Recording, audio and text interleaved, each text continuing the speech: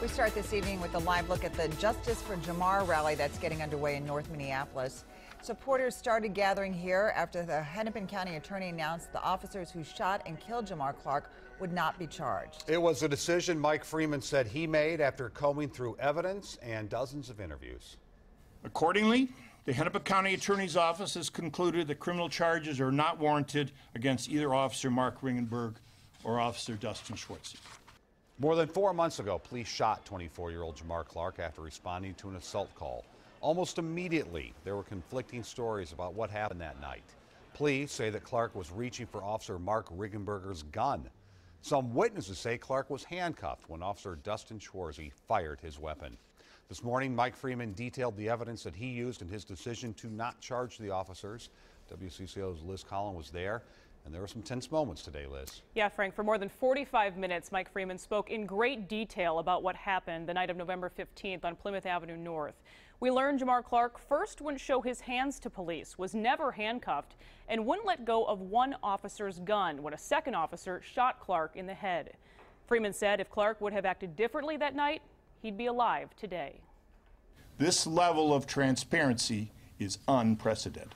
In front of dozens of cameras from across the country, Hennepin County Attorney Mike Freeman attempted to end 4.5 months of rumors and speculation.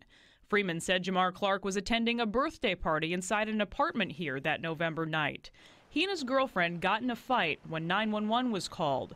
They both had bloody faces. Paramedics pushed Hayes into the ambulance on a stretcher.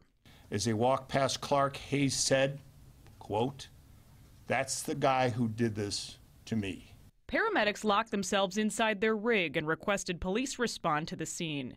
Video rolls as white police officers Mark Ringenberg and Dustin Schwartz arrive on scene. Police say Clark wouldn't show his hands, so Ringenberg grabbed Clark's wrist to handcuff him. When those cuffs fell to the ground, Ringenberg tried to force Clark to the ground. Ringenberg felt his gun go from his right hip to the small of his back and told Schwartz, "He's got my gun." Both officers said they told Clark to drop it. Ringenberg heard Clark say, quote, "I'm ready to die," end quote. Schwartz shoots Clark in the head, he says fearing for their lives. Clark's DNA was found on Ringenberg's holster, mace holder, and the grip of Ringenberg's gun. He was shot 61 seconds after police first arrived on scene. The evidence detailed above does not support the filing of criminal charges against Officer Dustin Schwartz or Mark Ringenberg for the fatal shooting of Jamar Clark. Not the decision some community members came to hear. And you have not held one single officer accountable who has killed someone since you have been the county attorney.